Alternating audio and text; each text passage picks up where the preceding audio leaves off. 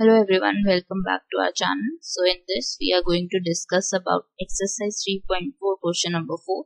It says cosec x equal minus 2.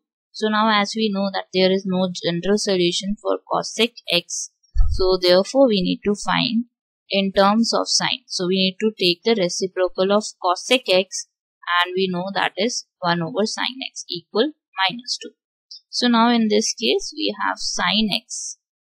Taking reciprocal, we get sin x as minus 1 by 2. So now from the graph, we know that in first quadrant, all trigonometric functions are positive. In second, we have school, that is sine, and opposite of it is cosec x. So sine is positive in the second, and the third one, it is tan. Tan and cot are positive here. And in the fourth one we have is cos and sec, they are positive. Now in this case we have a negative value of sine. So sine is negative in third and fourth quadrant. In the first one it is positive, in the second one it is positive, but in the third and fourth one it is negative. Therefore the value lies in third and fourth quadrant. So we know that sine 30 is half, so sine 30 degree is half, we know. So therefore x value is 30 degree. Theta is 30 degree in this case. If theta is 30 degree, now we need to find the value in third quadrant and in fourth quadrant. Whenever we need to find in third quadrant, it is 180 plus 30 as discussed earlier. In the fourth quadrant, it is 360 minus theta. So 180 plus 30 is 210 degree, and the fourth quadrant is 360 minus theta is 30 degree. 360 minus 30 is 330 degree. So from third quadrant and fourth quadrant we get the value as 210 and 330 degree.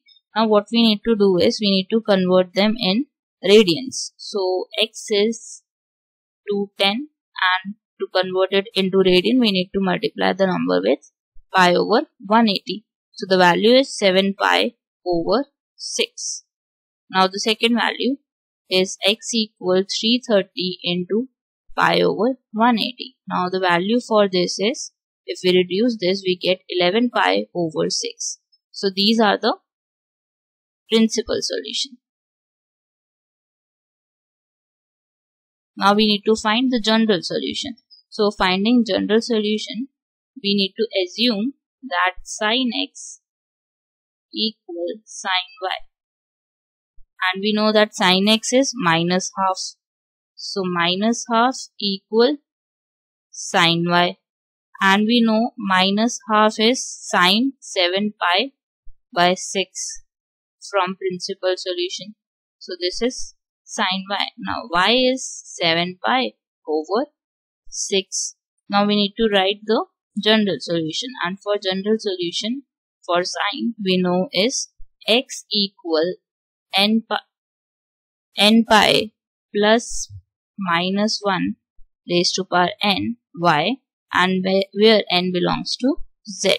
Now we need to put the value of y. So x equal n pi plus minus 1 n and 7 pi 6, and in the end you need to write that n belongs to z. So this is all for question number 4.